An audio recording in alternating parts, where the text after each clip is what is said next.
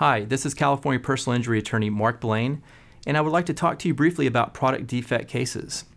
An injury from a product defect is very unique in that it stems from a specialized area of the law.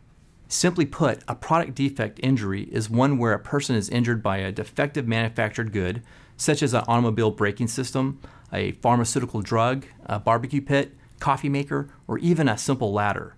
The list is virtually endless because you can be potentially injured by any defective manufactured good or product. The product does not have to be manufactured in the United States. You can still have a potential claim against other parties who are in the chain of delivering the defective product all the way down to the place of purchase.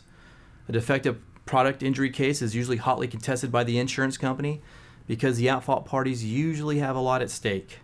They are concerned about possible class action exposure and the costs involved to remedy the defect.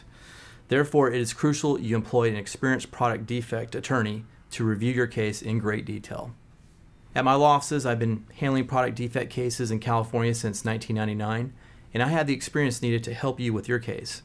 I have successfully represented clients against the makers of the once popular diet drug Fen-Phen and Metabolife, as well as other drugs such as Propulsid and Resolin.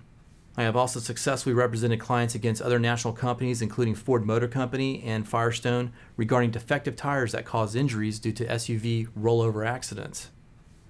If you enjoyed this video and would like to see others, visit my website at blainelaw.com, click on the Video Center to see other legal videos that will help you with your particular injury.